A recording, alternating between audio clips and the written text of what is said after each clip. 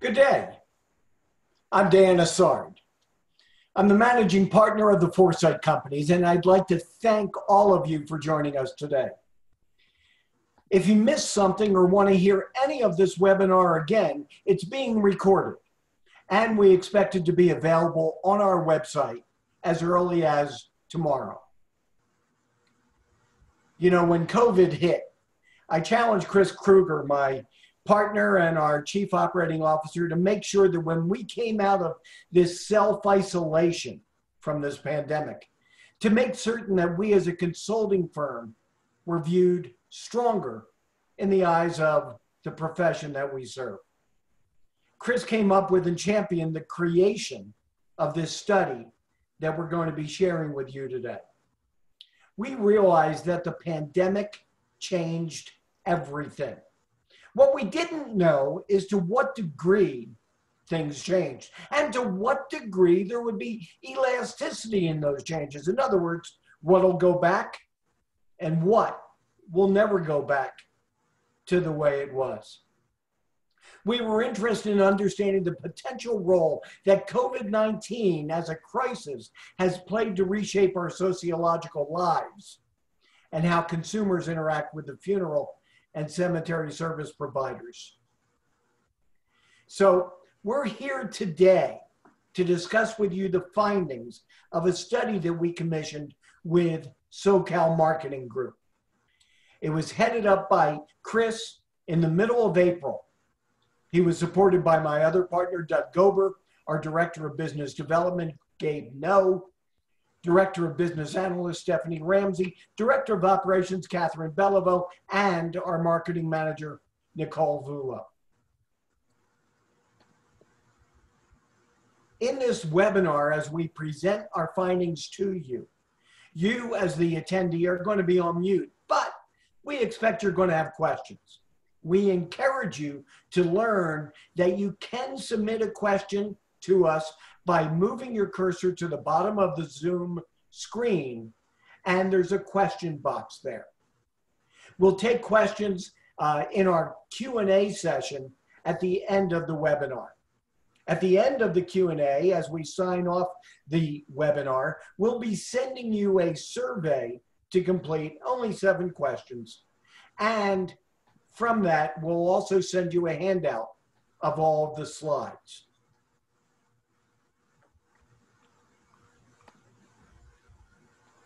I do want you to know about SoCal. SoCal is the company that we partnered with to perform this survey. SoCal Marketing and Consulting Group is led by George Owens, who you're going to be hearing from today. His partners, Oren Rappaport and Mike Cooperman, they're out of the Los Angeles area. They were founded, in their words, to help clients open their aperture in ways that they may not have thought possible. They and their team are all originally through the J.D. Powers world, and George, in addition, spent 13 years with a little company named SCI as the #2 marketing person. I'll have their contact information on the handout for you. And obviously, to say that they have the breadth and depth of experience in the world of research and funeral service is an understatement. Today, you're going to be hearing from several people. Doug Gober, my partner, began his funeral service career 40 years ago. I think he sold the casket to Mary Todd Lincoln for the service. He's earned numerous national awards in various organizations within the funeral and cemetery worlds. During his time at the Duty Group, Matthews International, Doug pioneered the development of the York marketing systems. Since then, he worked with Carriage Services, Live Oak Bank, created his own lending service company before, several years ago, merging with Foresight. George is the founder of and principal consultant for SoCal Marketing. He has over 25 years experience in high performance environments. Prior to that, George, as I said, worked with J.D. Powers and SCI. Chris Kruger if you don't know Chris, began his career in funeral service almost 25 years ago, starting as a young financial analyst in corporate development for SCI, where he ultimately spent 13 years. Chris quickly rose through the ranks and up the ladder of SCI to ultimately being their vice president of business development, responsible for corporate development, real estate, construction, and affiliate relationships. Now, the key to any seminar is the key to any survey is the methodology. In crafting this methodology with George and his partners, we basically established that we wanted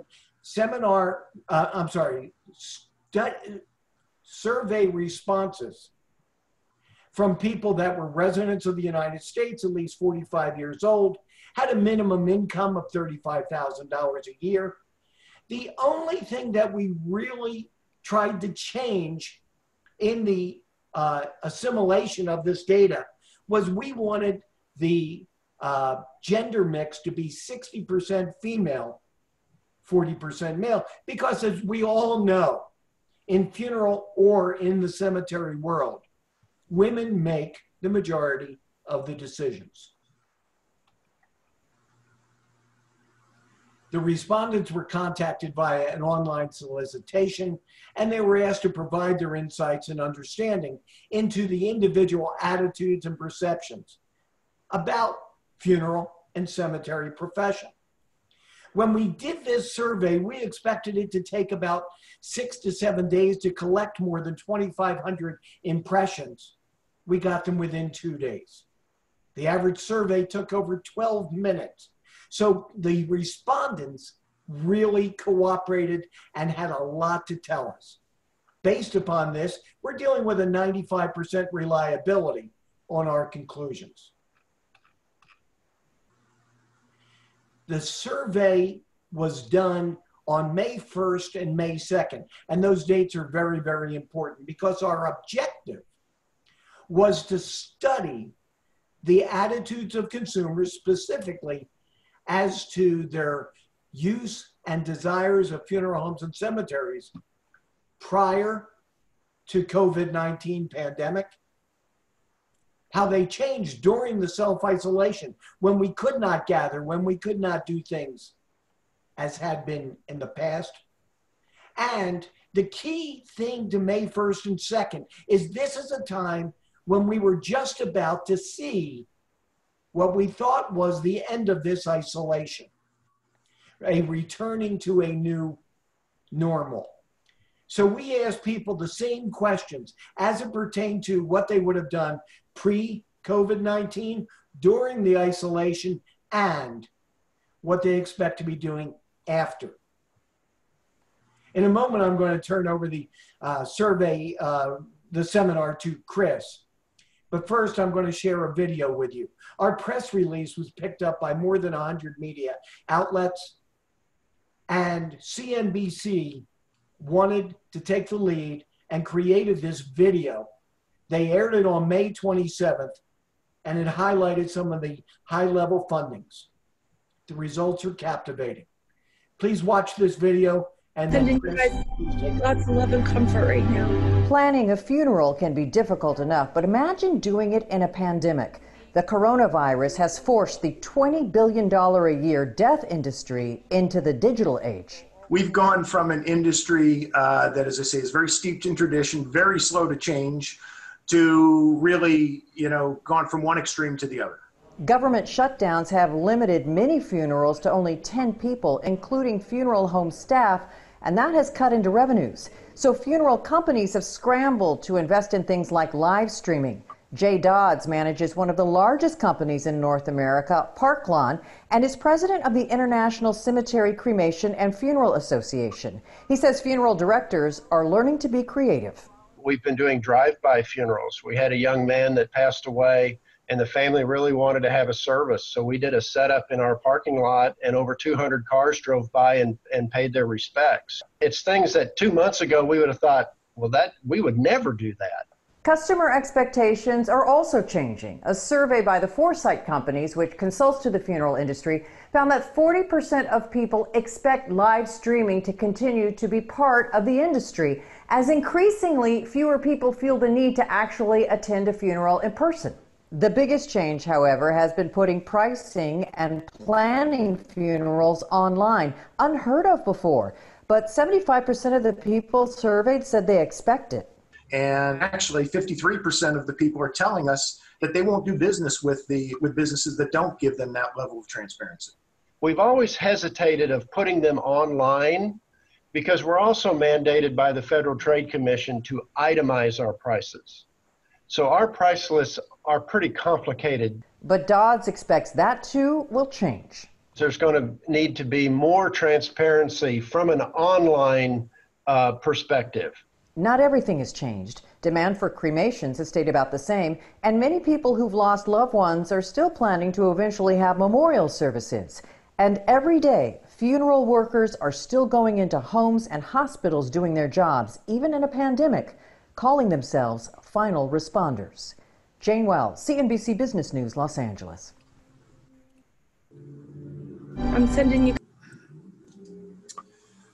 First of all, I'd like to, Dan mentioned the SoCal approach in his opening remarks. I would like to highlight what Orrin, Mike, and George have done, because their expertise, not only are they some of the finest human beings that I've ever met, the work and the time that they have put into this study and the learnings, and its first of its kind, have given us an entirely new perspective on the consumer's attitudes for this industry that really didn't exist before. So I first would like to thank them.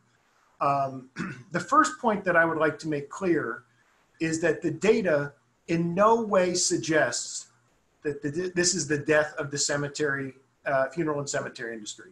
It is quite the contrary. Change does not mean the end. It simply means it's time to adjust. Let's also be clear that these are not opinions, nor are they assumptions. We're going to present you with actual data from a statistically accurate sampling of the US population. We asked 2,548 consumers 115 questions. We collected almost 300,000 data points, actually 293,000. The methodology gives us a 95% degree of certainty, plus or minus a 2% margin of error. That gives us data and empirical evidence and facts about the consumer's behavior that have never existed before. Now, what the Foresight Company's 2020 US Consumer Behavior Study concludes is that the pandemic has fundamentally altered how the funeral industry will need to operate in the future if it hopes to succeed in the post-pandemic world. The three most profound findings are around technology, physical attendance, and price transparency. Now, these three areas of our industry have undergone a radical shift, and the consumer is telling us that they do not, nor will they accept them going back to the way they used to be. Now, the implication of these findings will affect three significant operational areas of the way the industry operates today. Technology. As we outline the findings, you will see where technology is at the center of many of the expectations of the consumer going forward. Human resources. As is often the case with change, the right people, the number of, and the skill set of the different people is going to be different in the post-pandemic world. And lastly, the physical plant, or the facilities in general, will have a different look in the post-pandemic world. It's not going to happen overnight, but it's coming, and it's certainly something that we cannot ignore. Funeral homes and cemeteries need to adapt. Some of the most telling things we learned is that while the consumer has a different level of expectations, they are not necessarily going to be willing or expect to pay for these products. This has a significant implication on how you are pricing your goods and services. Now, we'll discuss that while the consumers are not necessarily expecting to pay less for their funeral services, they are placing a whole lot less importance on the material items as a means of showing how much they care. Now, my partner has long, Mr. Assard, has long been a champion for placing the emphasis more on you than on the materials. And what the consumer is telling us is they're telling us the exact same thing. The industry is far from in tatters, but there most certainly will be winners and there's going to be losers. There's one of my favorite quotes is from Warren Buffett: "When the tide recedes, we'll soon see who's been swimming naked." Now, we have some false hope right now in the form of stimulus and other government assistance, but the change to the funeral and cemetery industry is here to stay. Generally, the industry is probably 20 years behind the times. Sure, we've got technology, we've got transparency, and other current concepts creeping into our business, but it is nowhere near where it needs to be. It's nowhere near where it is almost in every other facet of our lives today. In simple terms, the consumer is telling us that if we are not transparent in what we do and embrace technology, they're going to look elsewhere. Now, this is not a death sentence. It is rather a prescription. All we have to do is listen to what the consumer is telling us. We're not reinventing the wheel. These are technologies and these are concepts that are out there. We have to embrace them. This is going to include a different role for the funeral director and that of the cemetery counselor going forward. This is where the implication of human resource deployment really becomes important. In the pre-pandemic world, the idea of making funeral arrangements virtually was almost unheard of. In the current environment, well, over the last several months, it has been commonplace. In the post-pandemic world, the consumer is expecting this convenience. The consumer is telling us that they would choose to make their funeral and cemetery arrangements virtually. They're not telling us that they want to fill out a form online. They're simply expressing a choice for convenience. This does not mean that people are looking to remove the personal interaction. It's just simply saying how they want to interact with these professionals going forward.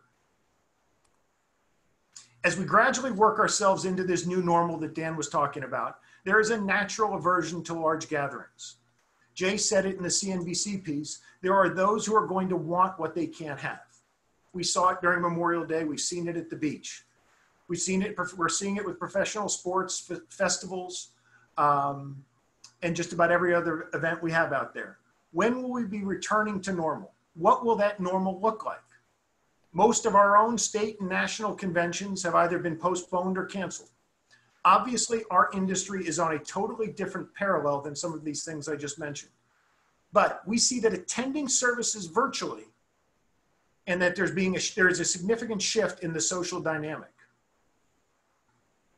Now, while the consumer aversion to large gatherings may have shifted, it does not mean that we don't want a large celebration. The way we celebrate might be slightly different. Now, the importance of the large celebration has declined slightly, from 68% pre-pandemic to 60% post-pandemic. The consumer is simply saying that there are different ways that they want to celebrate going forward.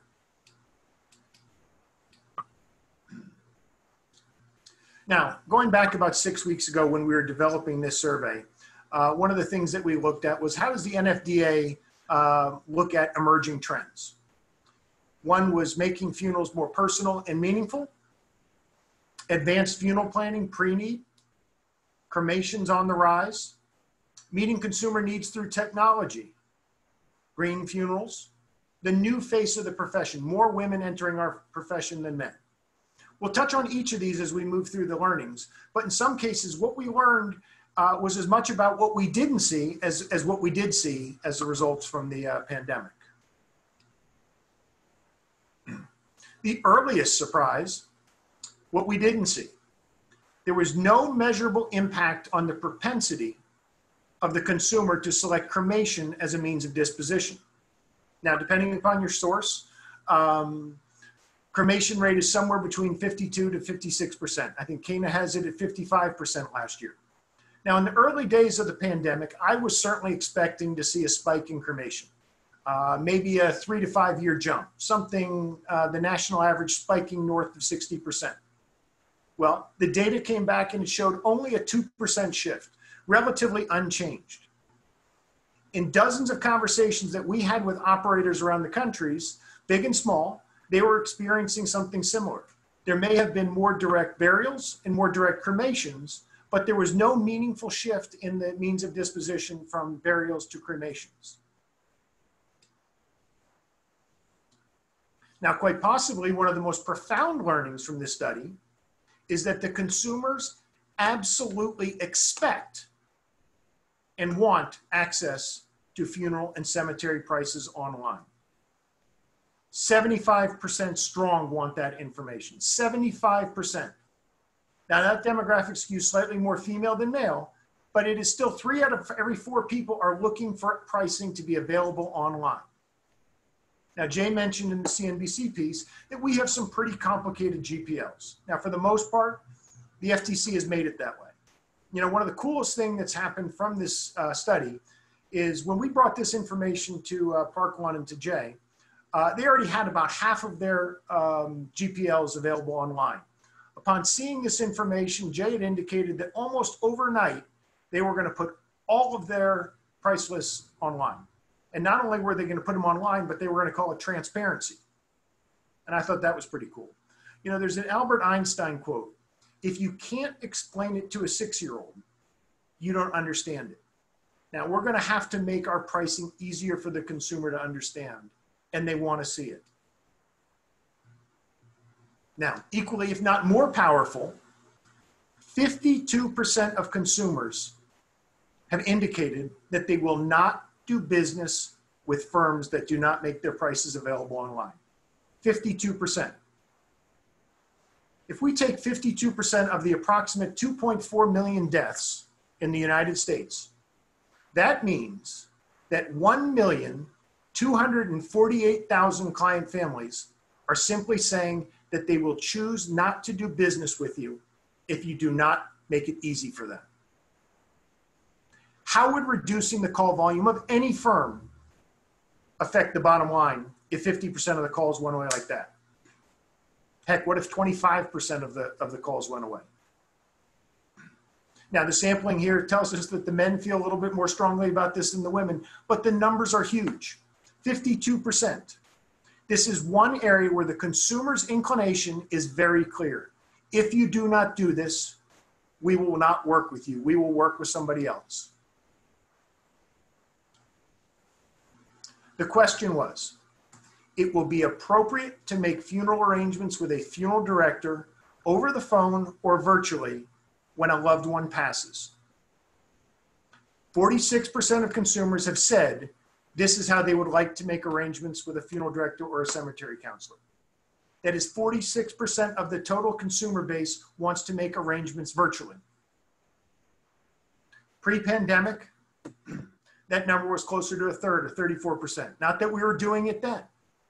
But the same population, 68% of the group that wishes to make their arrangements virtually are the same ones who are saying they will not do business with companies that are not showing their prices online. Now, interestingly, this group skews a little bit younger, not surprisingly, but they're also inclined to spend more. This group is telling us that they clearly want transparency, they want convenience, and they're willing to pay for it. They still want to interact with a person, but they want to do it on their terms.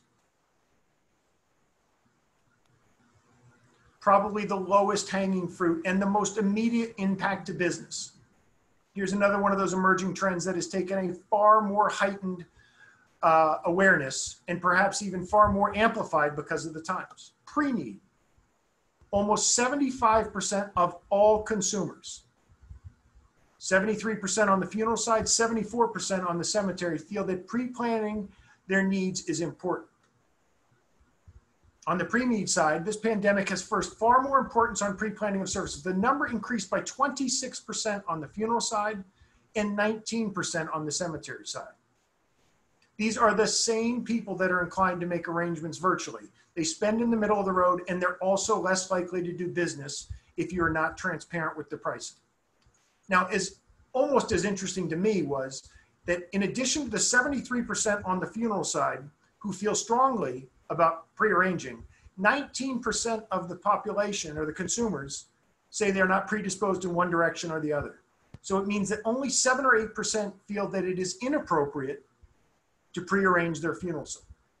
It's even higher on the cemetery side. So think about practical terms. If you look at relevant population, call it 45 years and above in the US today, that's roughly 120 million people. The target population is 120 million people. 3 out of every 4 are saying they're inclined to prearrange. From what we know, only 20 to 25% of those have been arranged today. That means that 1 out of 5, 1 out of 4 opportunities have actually been converted. If you don't focus on the consumer and give them what they're asking for, somebody else will. Now, needless to say, we have been spending just a colossal amount of energy on identifying these consumers and how do we reach them and how does it differentially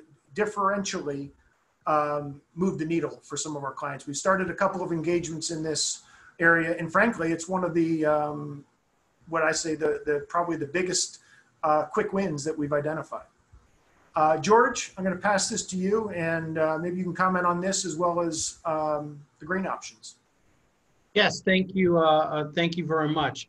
You know, a 20 percentage point increase in terms of roughly in terms of people saying they're interested in planning is significant, as Chris mentioned. The other thing I wanted to mention is the concept around green options. We had a question where we wanted to get an understanding in terms of folks' demonstrated interest in green. Not a new topic for the funeral and cemetery industry, but certainly something that we wanted to make sure we put our fingers on as well. And again, we see an interest in green options, certainly on the green burial side, 17% of consumers stating they want green options. But interestingly, we still see a very large disconnect between those folks saying they want and are interested in it and those that are actually willing to pay for green burial options at only 7% of the total. So while there's still interest in these trends, there is not a demonstrated willingness in a significant way to pay for those services. So that'll continue to be, I think, an education opportunity for funeral and cemetery operators in terms of explaining what these processes and what these potential products and services are, and then demonstrating a value in them so consumers are actually willing to purchase them. Thanks, George. Now next, the consumer has a totally new level of expectations from the funeral home. 40% of consumers expect live streaming services to be available at the funeral home. Doug? Chris, before I begin my comments, let me encourage everyone by submitting your questions to us through the Q&A icon at the bottom of your screen in the toolbar, and we'll be getting to those shortly. Many of you, as it relates to this particular slide and the topics that we're discussing, have heard me refer to the idea of funeral guest through the years. Those are the people walking in your front door for an event with little grief who are open to your message through their observations while they're in your building. This significant acceptance that you're seeing represented here of live streaming funerals is not just the next evolution in funeral broadcasting, but it's really the next evolution in funeral attendance. It redefines funeral guests and how you communicate your message with them. It also radically changes how we define competition. Your competitor is no longer just a guy down the street or in your county. Virtually, your competitor, more than ever before, is potentially any funeral home anywhere. A funeral prospect is now seeing what others in funeral service nationwide are doing from their office or their home as they attend a funeral as a virtual guest. And it broadly opens up their exposure. As noted on this slide, the 79% who are unwilling to pay extra for it clearly implies that they expect it to be table stakes, a part of your standard offer. If you don't currently offer live streaming, or you think you can charge for it, you won't even get in the game. And as we go forward, Chris is going to elaborate a little more on this, but I just specifically wanted to make a comment about this slide. Chris? Thanks, Doug. Yeah, I think the point is, 4 in 10 people that are walking through your door today are expecting live streaming to be provided, and only 21% are willing to pay for it. I mean, you look at, I think it was SCI in their first quarter earnings release had mentioned that they now had Facebook Live available in 1,000 of their locations. In practical terms, we have a significant consumer demand beyond what is being offered today. Now, the operating model is critical. You have to be pricing your goods and services properly, or you're going to get burned. In this slide, we see it's interesting to note that it is more widely accepted in the southern United States and the Pacific Northwest. The least prominent region, if you will, is the Rocky Mountain area. But think about this. 4 out of 10 people walking through your door are expecting it. So what if if you got 40% of the people walking into your location and they're expecting something and you're not even offering it? Where do you think that positions you? Now, here is where technology and physical attendance intersect. There is a 72% increase in the number of people that now believe they can show how much they care by simply attending a live streaming of a funeral. That number has increased by 72%. 43% of the consumers now feel they can show how much they care by simply attending a live streaming of a funeral. These are the same consumers, the same group that are expecting live streaming to be part of the standardized offering at a funeral home and the cemeteries. The reality this impacts our human resources and our physical plan. We have to look closely at the size of our facilities, the investment in technology, and the people we're going to need for the interaction with the consumer of the future. This dramatically impacts the way we invest in our business and how we're training our people.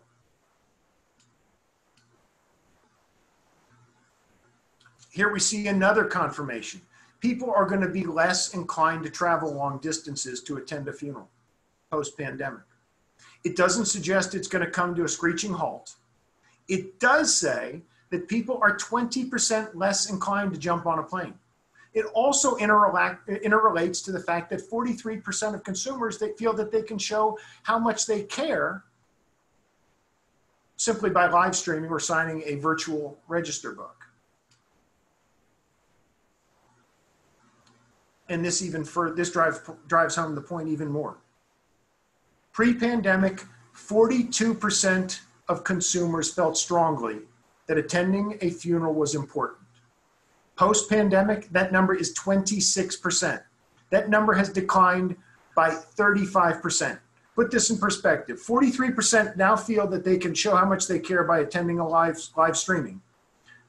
Post-pandemic, 26% say that it's important that I show up in person. 65% more people feel that they can show how much they care about live streaming. That is a 35% decline in the number of people that may be attending your services going forward. Let's put that in perspective. You look at a 200-person chapel service. If you had 70 people less show up to that service, how does that start to impact your requirements around parking, around attendance, people, prayer cards, chairs, coffee, etc.? It affects every aspect of our business model.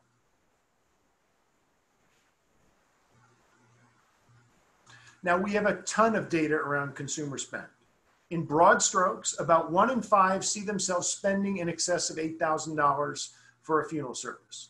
The current NFDA average, about $7,350. A quarter of consumers plan to spend more now or in the future than the national average. The industry is far from dying.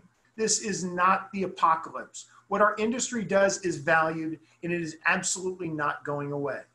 But the consumer is shifting the value proposition, plain and simple.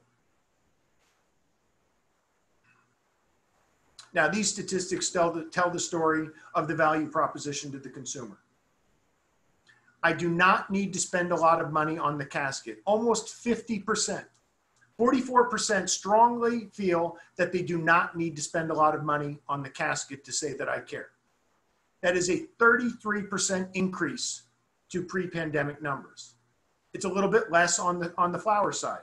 1 in 4 feel that they don't have to have a large display of flowers. A little bit less, but that number has doubled.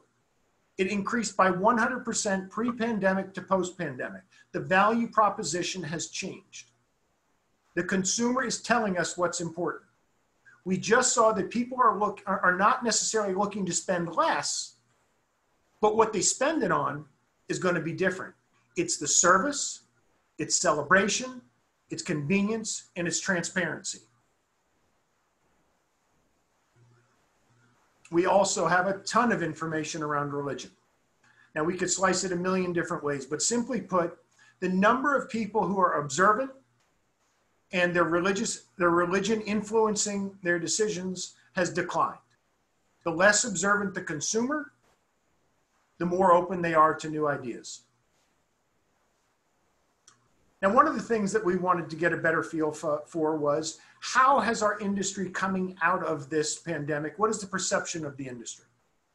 And what we found is that the more personal interaction that people have with our profession, the more positive their experience. So when asked the question about professionalism, when asked about the profession as a whole, 81% has a positive impression on the industry, on the profession. When asked about a cemetery professional, that number increases to 88%. When asked about a funeral director who they've had an experience with, that number increases to 93%.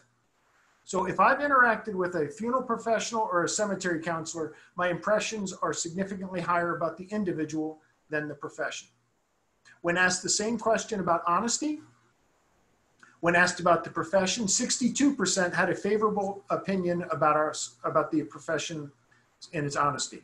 When asked about the cemetery professional, that number increases to 82%. When asked about the funeral director, it increases even slightly more to 84%. So generally speaking, if we have an opportunity to interact with the consumer, their impressions of the individual are more favorable to that of the industry. Now, coming out of this, obviously our industry as the final responders has had a tremendous amount of press. Most of it good, some of it not so good. However, 16% of consumers have a better impression of our industry coming out of the pandemic than they did before. It is a 2-to-1 relationship favorably of the impression of our industry coming out of this pandemic than it was going into it. So all of the hard work that our final responders have put in, and all of the creativity and the quick thinking and the adapting has had a favorable impression on the consumer. So in summary, I want to go back and say, again, these are not our opinions, nor are they our assumptions. This is the actual statistical data to back this up. The 3 most profound findings that we have are around technology, about physical attendance, and about price transparency. Now, this is going to affect every facet of our operating models and the way that we do business going forward. Technology, the way we market, the way we arrange, the way we plan, the way we celebrate, and the way we remember loved ones has changed. Transparency, 75% of consumers are expecting us to make pricing easy for them. 52% are saying they will not do business with us if we don't make it simple for them. This has never been more important to solidify your brand identity than it is now. And lastly, physical attendance. You know, we've graduated to a world where 65% more people think that they can pay their respects, and that attending a service virtually is just as important as doing it in person. So it is a different world. Each one of these things, whether it be pre-need, whether it's technology, transparency, or physical attendance, affects our operating models. And the operating model of today and tomorrow is dramatically different than it was 2 to 3 years ago. For that matter, 2 to 3 months ago. So with that, Dan, I will turn this back over to you. Thank you, Chris. Ladies and gentlemen, I will remind you that as you have questions, please put them into the Q&A section. I'm taking some off of the chat section as well, and I will put them to our panel. So, George, there's a question that comes up, I'm sure, to your world all the time, and that is the statistical ability to reach conclusions. So is 2,500 respondents at a national level enough to come to this level of confidence for these conclusions? That's a really great question. First of all, in our experience doing research in this category, we've always found, number one, that respondents, regardless of the type of study that we're doing, are interested in talking about their experience, their engagement with funeral and cemetery professionals. So that's something we've always had a lot of confidence in. When we set out to do this research, we were very pleased with the strong response we received and the fact that we have over 2,500 respondents. When you think about the fact that in our target market that we were looking for, people over age 45 at a $35,000 income, there's about 110 million Americans that meet that criteria. So having over 2,000 in excess of 2,500 respondents gives us a very strong degree of accuracy. It allows us to look at information geographically and at demographic levels with a high degree of confidence. And it allows us to be extremely confident in the stability and accuracy of our data from a statistical standpoint. Great question, though. Doug, a question for you. Do funeral homes need to hire outside companies to produce the videos and other technology productions? Dan, I'll answer that in two ways briefly. Number one is there are companies in funeral service that do an amazing job of putting live streaming. Just this past week, NFDA received in the last 10 days over 1,000 applications for live streaming applications for the licensing for that. So I would tell you that there are companies out there that can assist in putting this together. There was a question that was asked about what if you're in an area where the access to good technology is not great. There's got to be some technological wizard out there somewhere who could figure that out for you. But in addition to that, this is not that difficult once it's in place. People are doing this from cell phones, and it's coming across quite well. And if that doesn't work, if none of those options work, there's probably a 13-year-old down the street from your funeral home that can do this. And so I think the option for getting people who know what they're doing is a good one. But if you don't want to spend the money, or you're just in a position where you're not ready for that, then it can certainly be done without a lot of professional help. But if you want to do it right, I'd suggest you go to one of the industry experts. For those of you that know Doug, you know that there is an over-under bet pool on how many Goberisms we'll get today. The score is now 1 Goberism. I think the over-under is at 4, so please make sure you place your bets. Chris, a question for you, or more or less a comment from one of the attendees. The statistic that X number of people are willing to prearrange is a good idea, but the attendee doesn't feel that people really stand behind that they ultimately are not willing to carry through with this intention. Do you think COVID is changing all that? Well, I think COVID, we certainly have seen on the funeral side, there is a 26% increase in the percentage of that are inclined to do so. I think one of the things that we've also seen from the data, and George could comment on this, is that the profile that we're seeing of the individual who is, it's expanding the profile far beyond what we've historically seen as the typical prearranged client. Yeah, what I would add to that, Chris, thank you, is that, this consumer is younger. They are more used to technology. So providing them an opportunity to be exposed to the value of planning, the value of protection, and the offering, they might not have heard it. And so we've got now a huge potential opportunity with the new younger consumer to get messages about planning a funeral, planning cemetery for not only their parents, but for themselves at a much younger age. And those operators that take advantage of these perceptions now among this group of consumers, we think will have success with that. And I would remind the viewer that attended this question to us, I appreciate you doing that, but COVID changed things. People went from being perfectly healthy, planning trips, to being dead within 14 days. That makes a change in your psyche. And therefore, if this research is correct, and I have every reason to believe that it is, we're going to need to find new and modern ways for allowing people to prearrange, and the online world is going to match that with the technology desire that people have. It's not going to be someone coming to your kitchen table anymore to sell pre-needs. Dan, I think that one of the key points to that is it's a different profile of a consumer. The way that they want to interact with the counselor is different. And they're looking, they have it's a different needs-based consumer, a needs-based opportunity, and a wants-based opportunity that was probably not there in the same, to the same degree 4 months ago. Yeah, one of our respondents said that that with pre-need, people have been agreeing that pre-need was a good idea for decades, but they just haven't been following through on it. I think maybe what we're seeing pre, post, and even during is that the circumstances we're in right now have given people one additional incentive, at least, to move forward on those things they've always said they should do.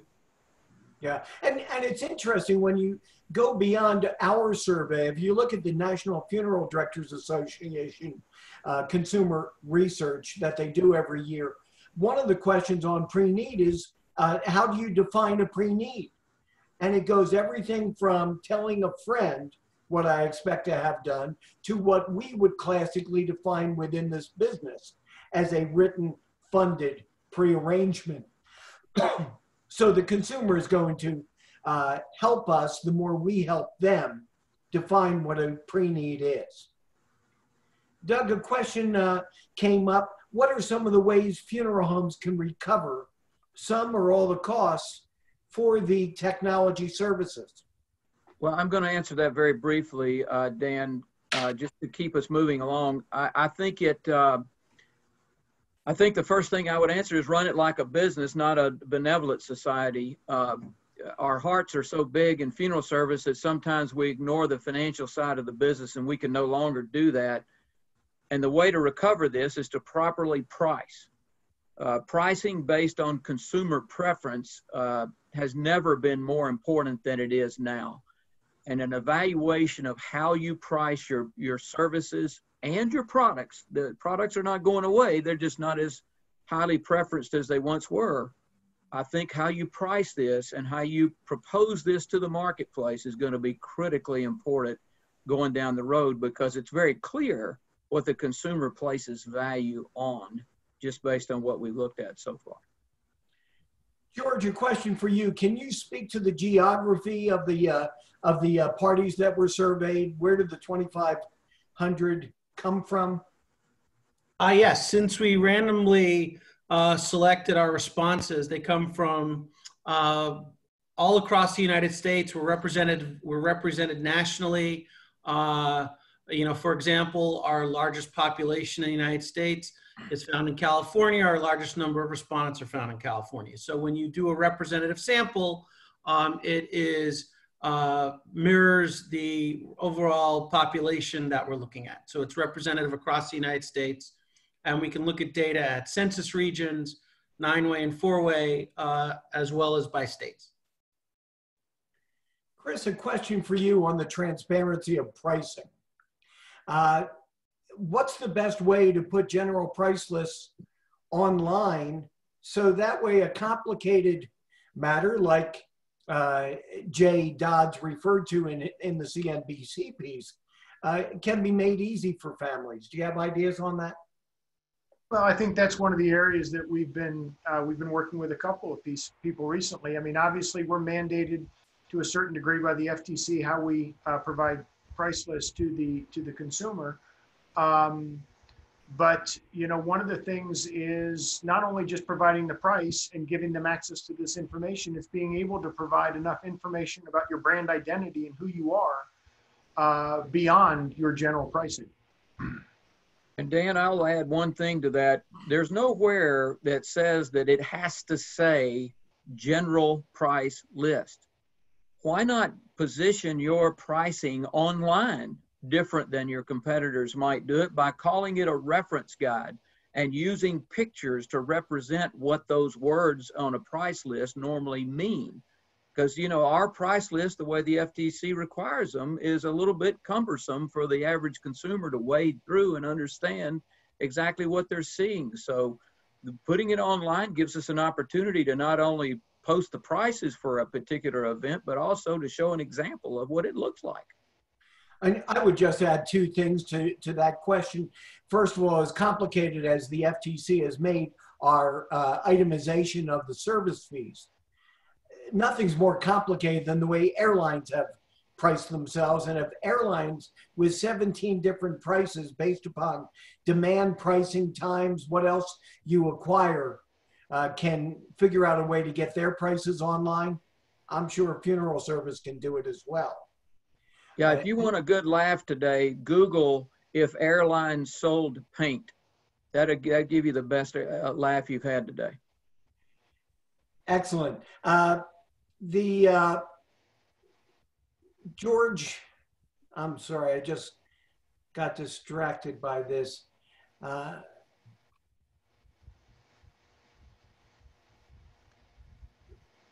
George, did the survey differentiate between willingness of pre-planning versus prepaying? Or did we just assume they understood prearranging? We described prearranging in detail, but we did not ask a specific separate question about paying. But the way we asked it was, we felt clear enough so that they understood we weren't talking about just thoughts provided to a friend. Okay. Let me ask this question and have each of us take a moment to answer it. I think it's a good wrap-up question. By the way, if you did ask a question, we didn't get to it, we do have them. We will send an electronic response for your question with that. Let's assume that a vaccine is discovered, I don't know how long, but it's an effective vaccine. How is the events that we've discovered, the effect of COVID, going to play not only post-pandemic, but post-vaccine? George, let me start with you. Sure. You know, one of the things that we see, whether in this category and others, is that when technology has transformed process, has transformed service, we see a tipping point. And one of the things that we believe coming out of this is that life for all of us will never return exactly to what it was before.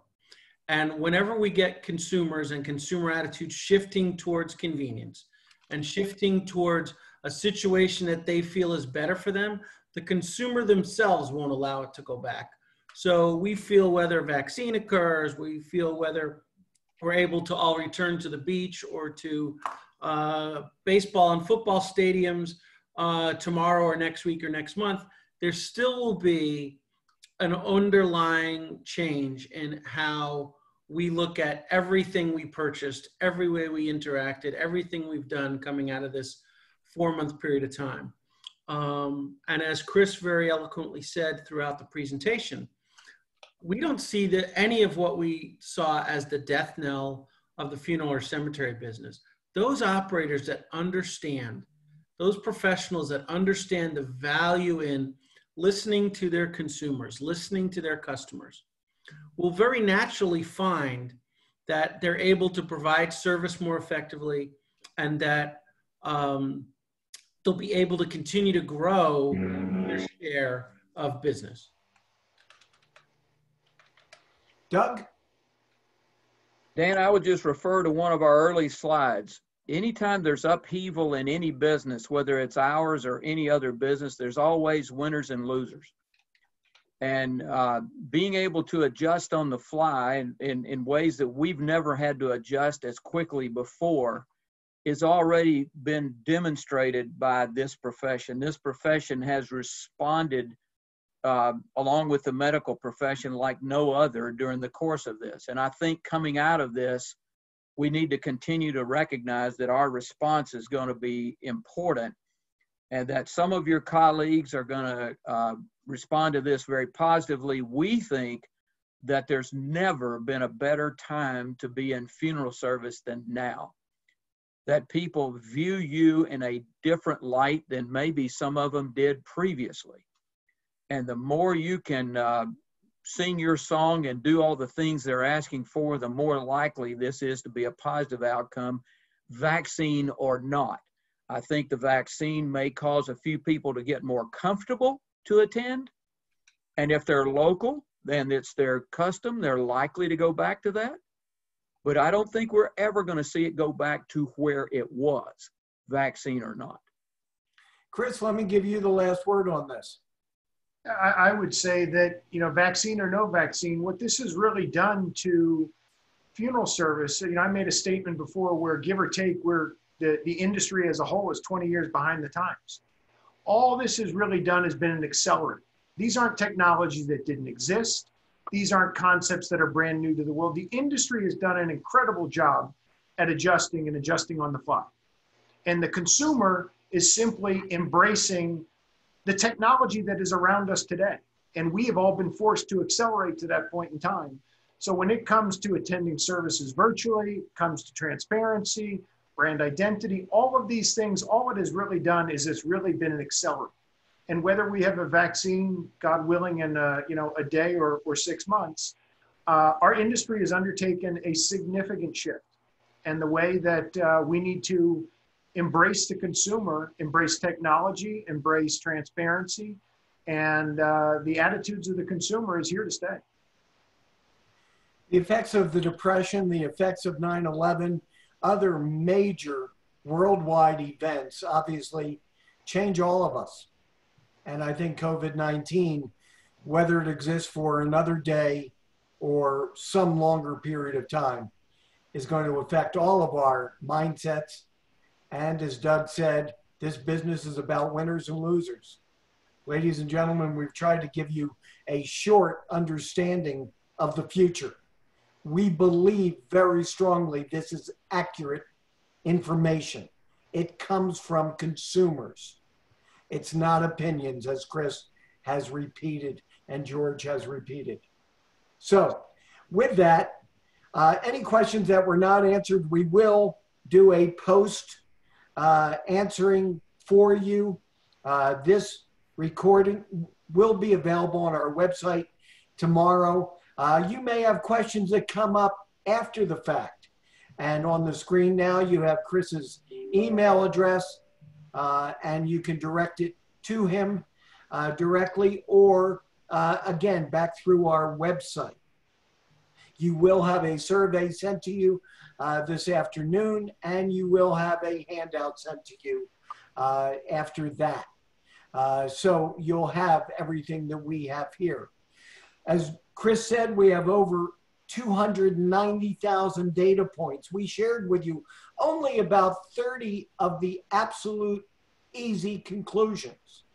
If you have further questions or want us to do a deeper dive specifically for your company, please reach out to us. We're available to do that. I want to thank George and his team at SoCal, an amazing partnership. George, you went from being a stranger to our new best friend in just a few weeks. So thank you for the amazing job you and your team have done for the execution of the survey, as well as the interpretation of that. I want to say thank you to Amy Silva and Jay Dodds, who contributed to the CNBC video piece. I want to thank Nicole Vullo, our marketing manager, for producing today's seminar. Please, if you have further questions, put them into the website before you sign off, and we will get them back to you. Thank you very much for participating. Stay safe. Good day.